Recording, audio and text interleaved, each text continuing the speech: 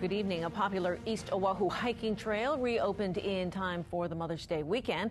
The city shut down the trail to remove potentially dangerous cable. KITV4's Shane Enright reports. Coco Crater Tram Trail is a rugged stair-stepper converted from more than 1,000 uneven railway ties, left behind from a World War II tram line. But it was the roughly 500-foot-long steel wire cable which presented a safety concern to city officials. The cables were fraying that were up at Kokohead, and those cables were used when cable cars were first used at Kokohead.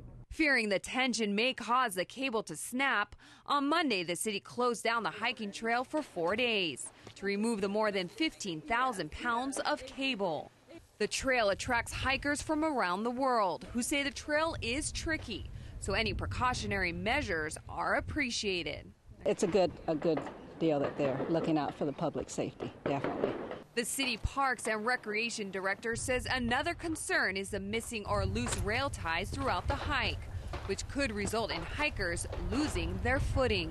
It is really steep here, and it's irregular, so I'm looking out for the rocks and the spacing between the railroad ties. This man runs the trail 4 times a day, and he does so backwards. He says hikers need to be educated on how to safely climb and get down the trail.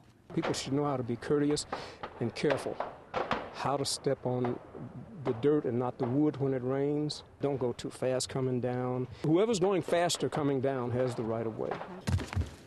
The city says it is looking at ways to improve the safety conditions here and at all of the more than 280 city parks and trails. We certainly don't want anyone hurt or killed for that matter. And of course, try to be proactive and get this done. There you go. Shane Enright, KITV4 News. Can't believe he goes up backwards. The city paid a private contracting company $30,000 to remove that cable.